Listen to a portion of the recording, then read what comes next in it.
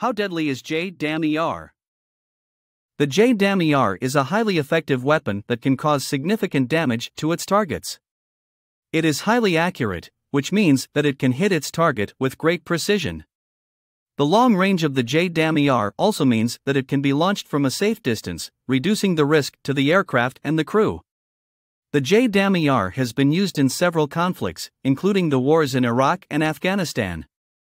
It has been used to attack a wide range of targets, including buildings, vehicles, and other structures.